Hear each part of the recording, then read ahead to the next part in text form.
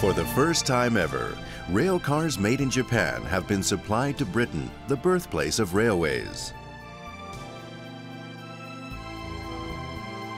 These were Hitachi rail cars, which have attained numerous achievements, both in Japan and overseas. The first large electric locomotive made in Japan, ED-15, was the origin of these rail cars. ED-15 symbolizes Hitachi's pre-war era of expansion as it evolved to become an integrated electrical machinery manufacturer. This railway locomotive, completed in 1924, is still preserved in the factory grounds.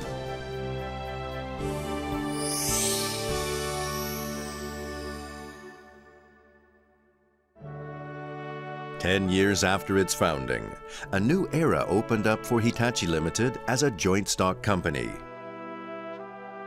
At that time, Japan was engulfed by a wave of economic depression in the wake of the buoyant economy during the First World War. Around this time, engine motive power changed from steam to electricity. In line with this, demand for electric machinery became very buoyant, and although Hitachi was severely damaged by a factory fire, and in spite of the depression, it achieved steady expansion of its operations. In addition to electrical machinery such as power generators and transformers, Hitachi also strengthened its manufacturing prowess in the areas of general machinery, including water turbines and pumps. Hitachi achieved dynamic expansion into many industrial sectors. Just at this time, a massive earthquake hit Tokyo, the capital of Japan, the Great Kanto earthquake. This magnitude 7.9 earthquake caused unprecedented damage. The Keihin industrial zone between Tokyo and Yokohama was devastated. However, the Hitachi works, its key manufacturing facility, was not damaged. Many electrical machinery manufacturers had to suspend production. Thus, Hitachi received a massive inflow of orders from all parts of Japan. However, for Hitachi this was a superb opportunity. At this time, President Namie Odaira said, "The Keihin industrial zone, the key center of Japan, has been totally devastated, and so we should not indiscriminately accept orders from other parts of Japan and so overload our factories." Maximum priority was placed on restoring the capital city. Due to reconstruction after the earthquake, Hitachi began to receive orders from government ministries and major corporations on an ongoing basis. Although Hitachi was a latecomer electrical machinery manufacturer, the real value of its original technology, which it constantly enhanced, was recognized, and it became a well-established company. One of Odaira's management concepts was not fixating on short-term gains, and this became the driving force of Hitachi's advancement. In 1921, Hitachi acquired Kasado shipbuilding facility from Nihon Kisen. Odaira converted this facility from shipbuilding to railway locomotives and rolling stock. At that time, Japan was electrifying the main Tokaido railway line. At Hitachi, we are going to make large electric locomotives built by our engineers. However, in spite of their commitment, as they were starting from zero, manufacturing did not proceed smoothly. As machinery components were made at Kasado and electric components were made at the Hitachi works, they also had to contend with the problem of distance. However, they overcame these difficulties one by one. Finally, they were ready for test running. The tests achieved better than expected results.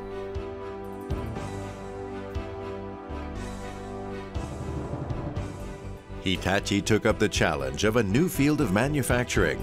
In 1926, they manufactured 5,500 electric fans. Here we can see one aspect of Odaira's forward-looking management thinking with the world in his sights. The next year, 1927. A major economic depression developed and Japan's economy faced a critical situation. Moreover, the global recession added fuel to the fire.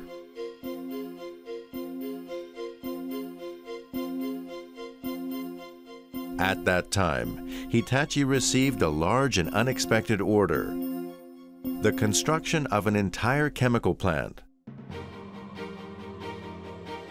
However, up to that time, Hitachi had never made chemical equipment. The customer, Showa Hiryo, a fertilizer producer, considered this plant to be absolutely essential for its business. If Hitachi will undertake this work, we will place the order. The trust placed in Hitachi by this customer was the deciding factor.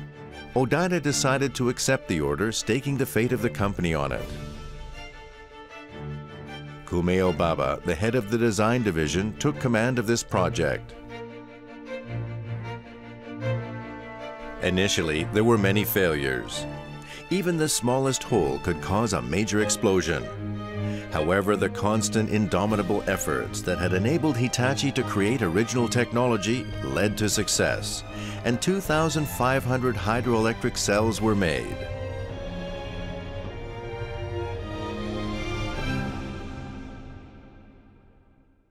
The protracted global depression continued, and this had a major adverse effect on Kuhara Mining Company, the owner of Hitachi. The company continued to operate in the doldrums, and eventually it went bankrupt. Fusanosuke Kuhara, the founder of Hitachi Mining, resigned. Yoshisuke Aikawa, Kuhara's brother-in-law, became president in his place, and the management direction changed. Aikawa also became chairman of Hitachi Ltd. However, in actual practice, management was delegated to Odaira. 1933, Hitachi went public. It moved forward with the expansion of its operations, utilizing the capital of the masses. The main factory equipment was increased and improved. In addition, in 1936, Hitachi acquired Osaka Iron Works and boldly expanded its operations. Sales in Japan increased exponentially, and Hitachi also commenced exports to Asian countries and Latin America. In addition to expansion of business, Hitachi also placed emphasis on R&D. In 1942, it established the Central Research Laboratory in Kokubunji, West Tokyo. Kumeo Baba was appointed as the first director. We set our sights mainly on 10 to 20 years ahead. This is the reason Odaira gave for establishing the CRL. Long-term vision in management made Hitachi, a technology-oriented company, even stronger. In the 10-year period from 1933 to 1943, sales increased about 26-fold. The number of employees rose to over 100,000, and Hitachi attained a position as a leading integrated electrical machinery manufacturer. As Japan emerged from the recession, it boosted its economic strength. However, it became increasingly isolated from the rest of the world, and this led to the outbreak of war. Japan came under military control, and Hitachi works were forced to convert to designated military plants.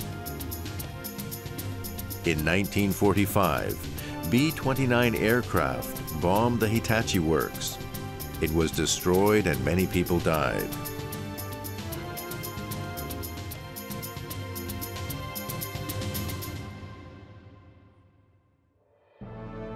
Then the war ended. Odaira instructed the employees as follows: Hitachi is reverting to peacetime industries. I require your cooperation in this time of special need. Plans for reconstruction were quickly made. in that time of scarcity of materials, Hitachi made pots, pans, and cooking heaters. In 1946, in the confusion of the post-war era, the U.S. occupation forces conducted a second purge of public officials and executives.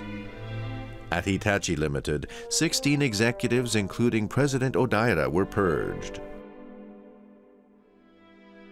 As the process of rehabilitating Hitachi progressed, Chikara Kurata was appointed as the new president. He commented on his feelings as follows. At that time, I was very unsure of whether to accept. However, he accepted the post. The words of Odaira helped him to make this decision. Do not indulge in false modesty. Kurata thought back on the words of Odaira at a time when he was given the task of manufacturing electric wires. You can do it.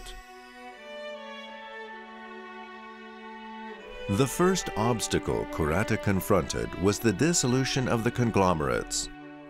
Kurata and other executives fought strongly to oppose the proposed breakup of Hitachi. Unlike the conglomerates, Hitachi is a company supported by public capital and 60,000 shareholders. He negotiated strongly and convincingly, and eventually it was decided not to break up Hitachi. In 1949, Hitachi overcame the danger of company dissolution. In June 1951, Odaira's dismissal from the company was rescinded. Kurata strongly urged that Odaira should reassume the post of president. However, Odaira firmly refused, and he was appointed as an advisor. Soon after, on October 4th, Odaira became ill, and early the next morning before dawn, he passed away.